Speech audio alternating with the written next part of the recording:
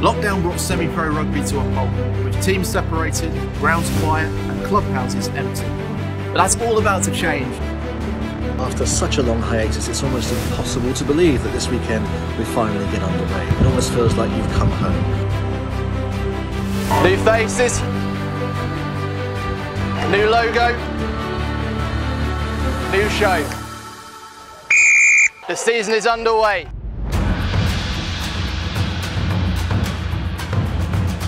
Roslin Park run riot at Brickfield. The celebrations are wild. Brilliant from Buskin. That's how you finish a game of rugby. And what has just happened? Blistering, brilliant, dramatic rugby. Cinderford moving, Cinderford diving, Cinderford scoring.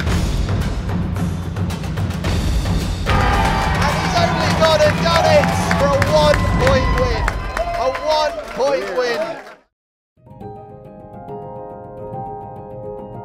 David Hyde collapsed on the pitch. He passed away in hospital last night. Tributes have poured in throughout the rugby community. He was a gentle giant, a friend to many, and will be missed by all.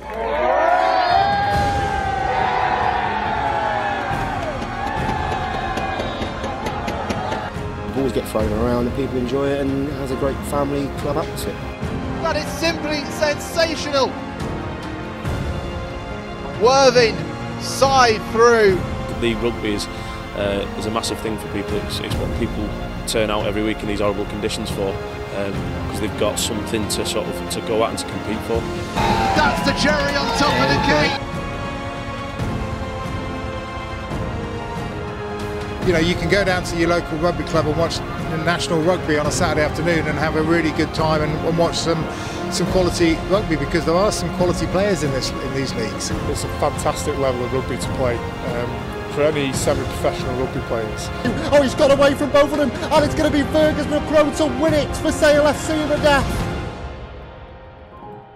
Every week, everyone's in the game. You don't know, you've got to prepare, whether it's playing bottom of the league or top of the league, you've got to prepare exactly the same.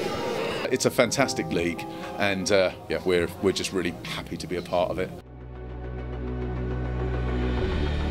Going into Lavender's a slip, that could let Dan Rowland through, right into the corner, he bounces and he scores. It's a win in white for Esher. It's Hull's march to history that continues. It's a packed day for decision day in National 1. Ben Jones to kick Caldy to the championship. Payton Field has become the promised land as Caldy have won National 1. I don't think anyone in the club thought this would ever happen, but it has. These lads have got plenty of heart, and they've come good at the end of the last 2 or 3 games and found a way to win, which, you know, we've got to be really proud of them, really. National 1, here we go. They have worked really hard through, you know, good times and bad times this season. We could describe the season in just 3 words. Absolutely bloody excellent.